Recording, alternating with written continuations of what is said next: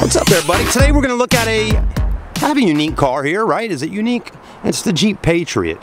It looks kind of unique, and it looks kind of fun to take off-road or even drive into the mall.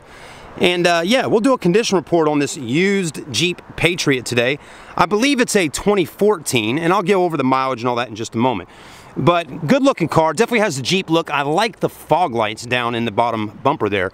You don't get to see them a whole lot with those lights down there. This is the first one I've filmed, I think, that has those lights in the bottom bumper. If I see any imperfections, dents, stings, or scratches, I'll point them out to you on camera. So far, looking pretty good. Let's take a look at the wheels. And it also, just so you know, it's a limited package. Alloy wheels, good looking tires, plenty of tread on those tires. They're all seasoned Goodyears. And a nice looking alloy wheel that's 17-inch in size. You can't go wrong with a 5-star. The only imperfection I've seen so far is the antenna here. Looks like it got caught up in a garage door. Who knows? I'm sure it still works for your AM/FM radio. This Patriot Limited has a price tag of $9,984, $140,322 on the mileage. So a little bit higher mileage, but the price does reflect that with a 2.4 liter under the hood. Does have tinted windows on it all the way around, which is nice. Roof racks up top. Let's look in the back. Pretty clean. Again, it's a limited, so it should have some nice little features on the inside. We'll go ahead and open this up. Do have some scratches right there, which is kind of odd, right behind the those. I don't know though, they almost look like paint marks. But anyways, no third row seat in the Patriot. This is just a small crossover vehicle, but plenty of cargo space in the back, and back seats that fold down for a 40-60 back seat split. Let's take a look and see what we got going on in the cockpit of the Patriot.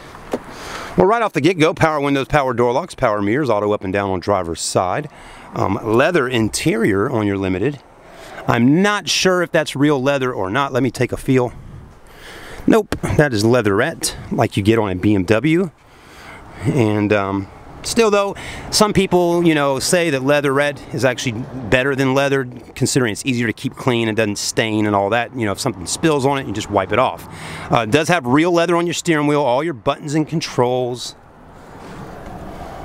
Automatic transmission, CD player, auxiliary port.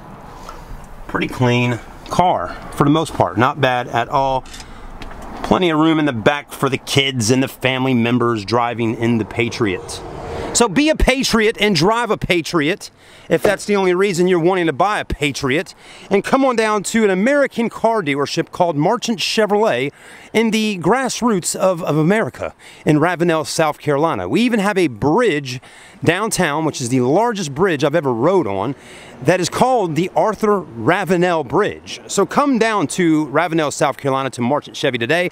And if you don't live here, make sure you go online to marchantchevy.com and look at all the great vehicles they have to offer. Thanks for watching, subscribe, and let me know what you think of the Patriot. We'll see you soon.